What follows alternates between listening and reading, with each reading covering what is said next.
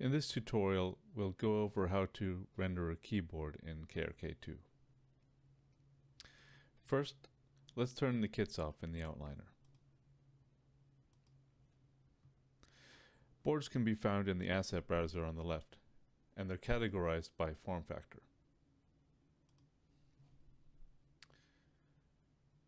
Drag and drop one of them into the 3D viewport, and then zero out the transforms by pressing backspace over the location field, or simply press Alt-G. With the board still selected, press the Restore Collections button in the Kit panel to allow this to be editable.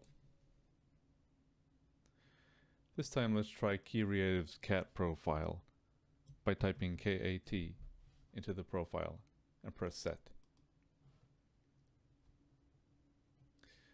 Find the caps mat in the asset browser and drag it onto one of the keycaps. To make that keycap active, hold Shift and click on it so we can see the rest of our options here. Now press Copy Materials. Then if we press Setup, we can see that all of our appropriate settings are applied.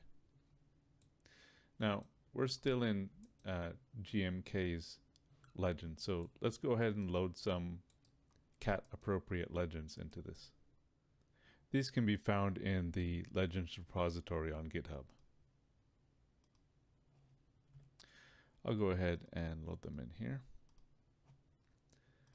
Let's go with an icon, but let's also grab the text.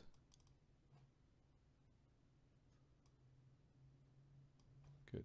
So now we can use our legend slider to change it over to text. Select all.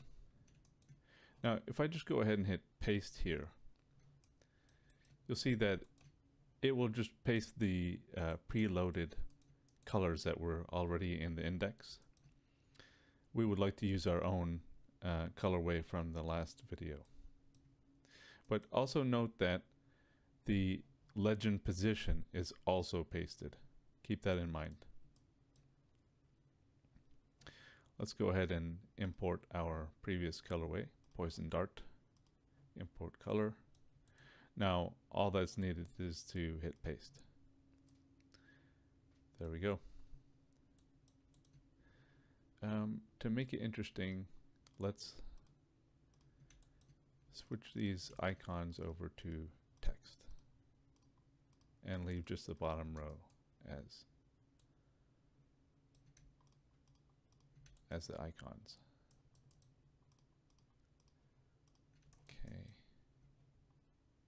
Now, if you have all these selected and they're starting off on the same position, you can hold Alt while you're dragging to do them all at once. Otherwise, just do the one and then press the copy button. Like that. There we go. Now let's go ahead and add a floor in here. Floor wood 6. That looks nice. And we need to move it down to allow for a desk mat. Let's add a desk mat in, -3 mil. There we go, to allow a space for the desk mat.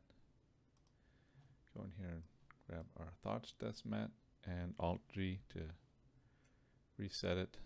We also need to do a -3 on that.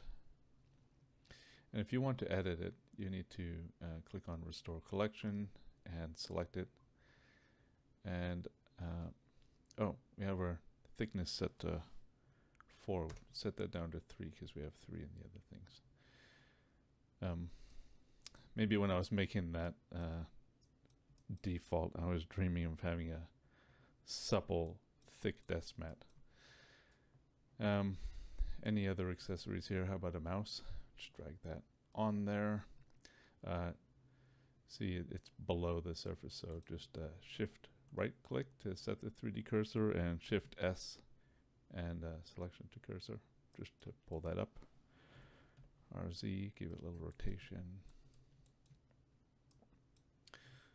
Okay, how about a keycap puller maybe somewhere? Same thing, just set it. There we go. And how about a cable? I'll just do the straight cable for now. Same thing. Gotta move it somewhere. GY. Kind of put that along there. And yep, restore. G Shift X so it doesn't move on the X, and plug it in. There we go. We just need to set up our camera now. Also set up GPU compute, since we're rendering with the GPU. You don't have to do that. All right. Lights. Let's get some lights in there. Go with Tent 2. Turn off the regular kit lighting. Cameras. Go over here and click the little green icon. And let's look through our camera. Tilde and view camera. And it's not where we want it. So what you can do here is just lock camera to view and rotate around so we got something a bit more interesting. Maybe a little lower.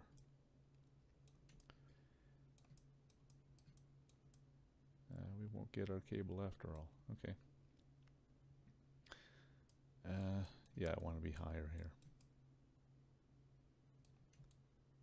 Not bad. And how about some depth of field? Click on depth of field here and sample. We can just take a shortcut and sample the 5 maybe, so we just get that in focus. And f-stop here, smaller number means more blur. And okay, let's hit render. Render image. Let's have a look at that.